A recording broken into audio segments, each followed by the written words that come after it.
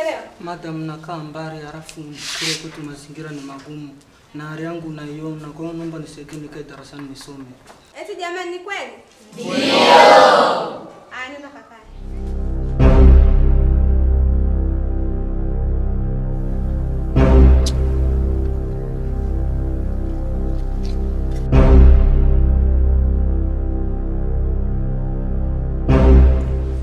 Samahani mwalimu. Karibu mwalimu, karibu. Nimekutoa kwenye kipindi. Jamani, Mungu atupe nini? Jamani, mwalimu mgeni amekuja. Jamani, sio mwalimu ni handsome. Wewe ni handsome. Hivi hapa tuna akili wewe? Au umechizika? Huyu mwalimu ni mgeni huyu. Sina kuuliza. Huyu mwalimu ni mgeni? Huyu mwalimu si anafundisha hapo shule jirani? Mnasema msongee kama walevi na nyie. Hebu mmoja anaweza kuongea, nyoshe mkono. Simama. Madam, huyo Feti ana kiherehere sana. Itabidi achapwe ili aweze kupunguza hayo masangalatiti yake. Pia ukiwa haupo darasani tunakosa raha kwa ajili yake kwa sababu ya hiyo tabia yake. Wewe Feti unajifanya kichaa, si ndio? Hebu nenda kakae huko. Mwalimu karibu bwana. Si unajua tena darasa letu wanafunzi hawa. Karibu. Karibu sana. Okay, asante sana. By the way, nimekuja hapa na jambo moja. Kama mnavyojua jamani, kila Jumamosi tunafanya mitihani. Jumamosi nao kuja kesho tutakuwa na mitihani mitatu. Tutakuwa na mtihani wa physics, tutakuwa na chemistry, tutakuwa na biology. Kila mtihani mmoja ni shilingi 1000. Na kama mnavyojua kipimo cha mwanafunzi cha kujipima uelewa wake ni kufanya mtihani. Kwa hiyo naamini kabisa wote mtajitokeza kufanya hiyo mitihani ambayo tunatarajia kufanya hiyo kesho. Asiwepo mtu akukosa. Sawa? Ndio. Mara nyingi mitihani tunafanyia shuleni kwenu hapa. Lakini kuanzia mitihani ya kesho Jumamosi na kuendelea tutakuwa tunafanyia kwenye shule hiyo jirani ambayo ninafundisha mimi. Naamini kabisa 1000 hakuna atakayekosa. Nyie wote mna hizo hela. Ndio? Ndio. Mwalimu, asante sana mwalimu. Kwaheri. Karibu tena mwalimu. Karibu. Asante. Jamani, nadhani mmemwelewa mwalimu eh? Ndio.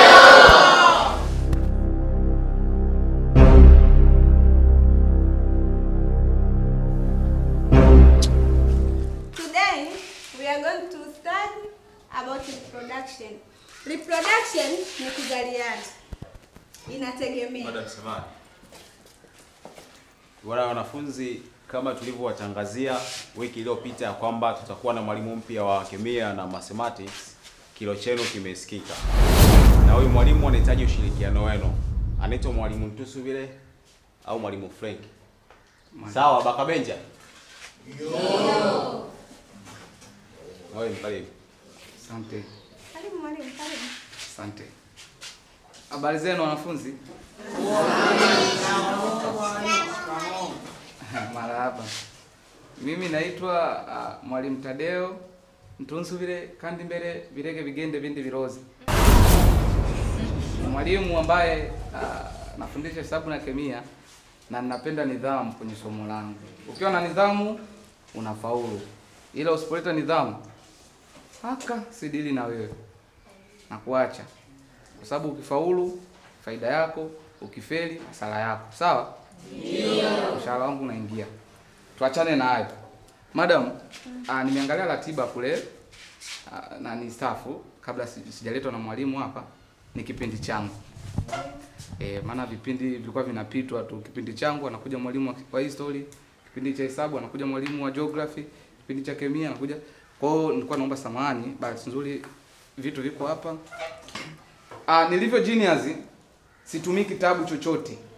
Tutasoma hesabu bila kitabu chochote na kemia bila kitabu chochote. Asanteni walimu.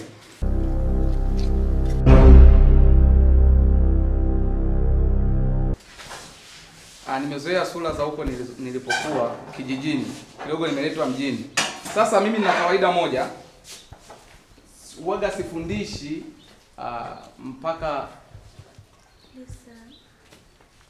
Kuna swali tulikuwa tunajadili darasani ila walikuwa wananibishia wanafunzi wenzangu. You may help us. Okay, don't worry. Sasa utajikusanya nao wanafunzi wenzako. Baada ya kipindi mtakuja pale nitakapokuwa nimekaa, sawa? Sawa. Thanks sir. Okay. Sasa kabla ya kuanza kipindi, waga na tabia kwanza tutulize ubongo wetu. Na tunatuliza vipi? Unajua nyinyi wanafunzi mna vipaji. Mimi napenda kusikiliza music. Napenda kusikiliza muziki mzuri. Kati yenu nani anajihisi kabisa mimi nina kipaji? Anaweza akatuimbia kidogo kama dakika moja ili tuendelee na kipindi vizuri. Okay, tulizeni ubongo, mpate chakula ya akili, alafu muisumbue akili kusikiliza masomo, sawa? Ndio. Haya, simama utupe burudani vizuri.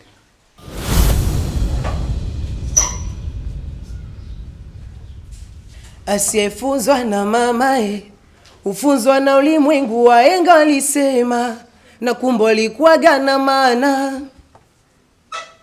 Ni ukaidi kila nilichofunzwa napinga najichenga, kumbe mwenyewe najipatulana. Ningekuwa mgeni wa nani, maana mtaani kutosha nichoka, kama ningerudi nyumbani ningerudi vipi na nilishaturu, kama ningeenda shuleni nilitamani la niliogopa nimemkosea manani. Ningekuwa msikivu wala yasingenikuta, nisame mama kwa yote mabaya alofanya, na muda mwingine likufokea likutukana. Nisame mama hayote makundi ya vijana ndo yalofanya, mpaka leo nalala msijui la kufanya, na baki na juta. Thank you teacher. Hebu mpigieni kwanza makofi. Unajua hii Tanzania kuna watu wana vipaji, ila tunakosa nafasi ya kuonesha vipaji vyetu kwenye uso wa jamii ili tunufaike na vipaji vyetu. Mimi huyu kama ningekuwa labda na studio au ningekuwa na management, nisingekuwa mimi ni mwalimu, leo huyu ningempeleka studio. Lakini bado hajachelewa. Watanzania wapo wenye moyo wa upendo. Watanzania wapo ambao wanasimamia vipaji. Unaweza ukamuona huyu na wakamsaidia. Si ndio hivyo? Ndio. Hongera kijana. Sasa nadhani mmeburudika na nyimbo nzuri ya ndugu yenu hapo, si ndio? Ndio. Basi leo tuna mwalimu naye. Niliwaambia mimi ni genius. Tunasoma bila kitabu. Na leo nataka niwavunjie topic ya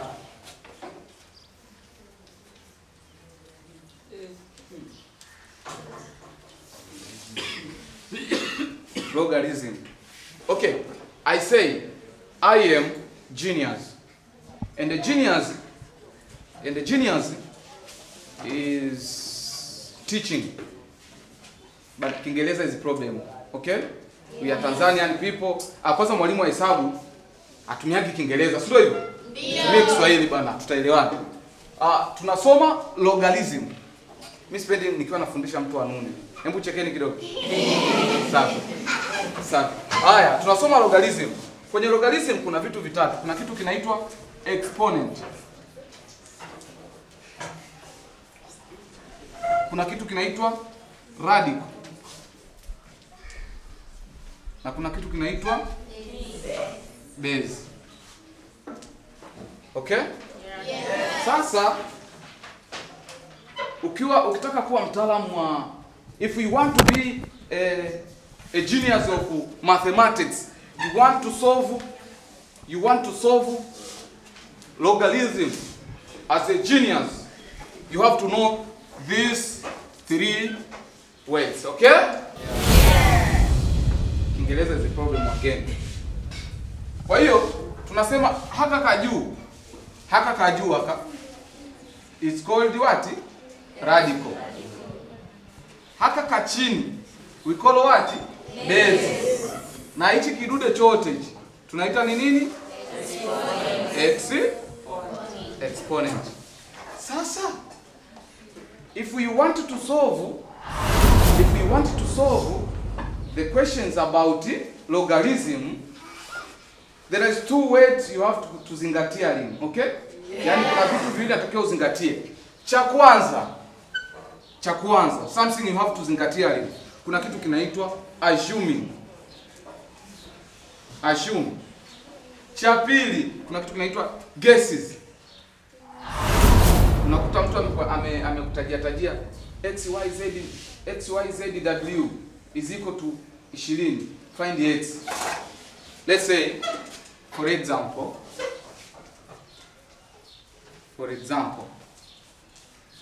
XYZW is equal to 3.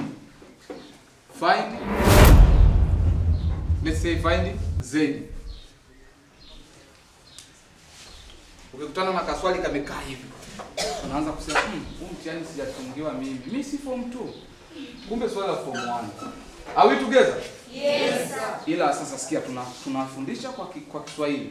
Msije mkanisema mwalimu anatufundisha kwa Kiswahili. Nimetaka nyinyi na nyinyi leo. Kiingereza najua. Mimi Kiingereza tena sina hata shida na Kiingereza. Kiingereza na buruza. Mimi naweza kuongea Kiingereza asubuhi mpaka jioni. Mimi nawafundisha ili fanyeje? Aisee nimechoka. Sasa haya maswali haya. Montres ni nani? Okay, Monta. Nyewe wawili. Fanyeni haya maswali. Mtaniletea staff kwenye meza namba 20 ndio meza yangu, sawa? Ndio. Meza namba 20 msimu mko mmemzoea mwalimu nani? Kuanzia leo 10 hilo jina atakaa mwalimu Tunsubire kandi mbele. Tumeelewana? Ndio. Haya, masomo mema. Haya.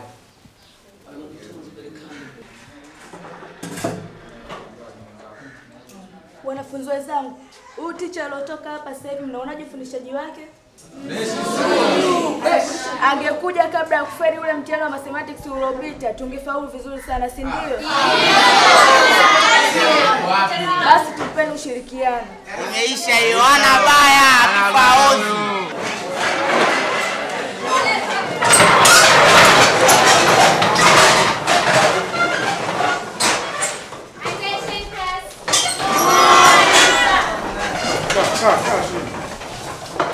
Naona mnafurahia. Muda mrefu nakuwa naangalia hapa. Naona mwalimu wakati anafundisha mnanengeneka tu. Huyu mwalimu mnamjua? Huko anakotoka mnajua amefanya mambo gani? Huko alikotoka mnajua amekufa watu wangapi? Ameua watu. Mwalimu mchawi. Sasa hapa si ataanza kuondoka nani? Mimi nawaambia tu habari yake. Uweni makini. Shauri leo.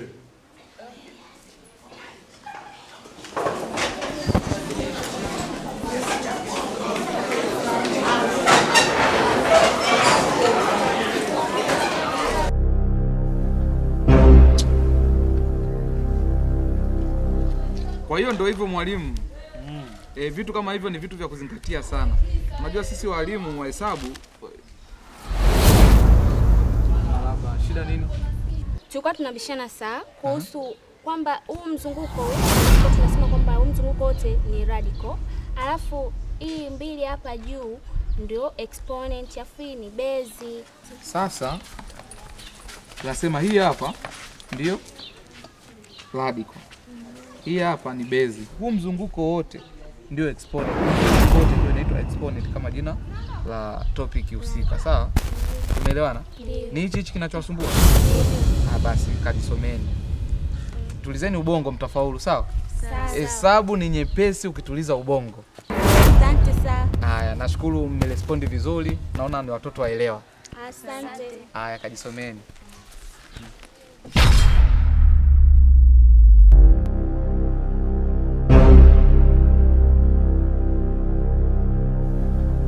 Sikiliza mwanafunzi. Siku ile nilipokuja shuleni kwenu kanikumbatia, sio kwamba sina hisia.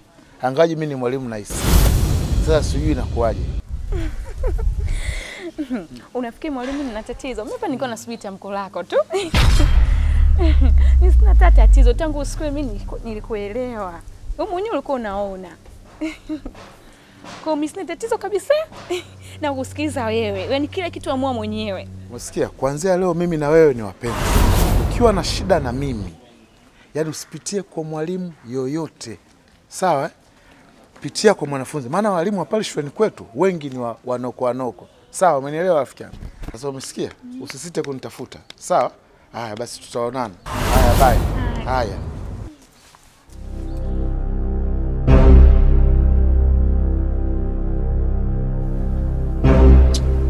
Wanafunzi wa shule yangu saizi wanafaulu sana. Na hisi kwa ajili ya hii mitihani ambayo tunafanya hii ya kila Jumamosi. Wanajitahidi sana.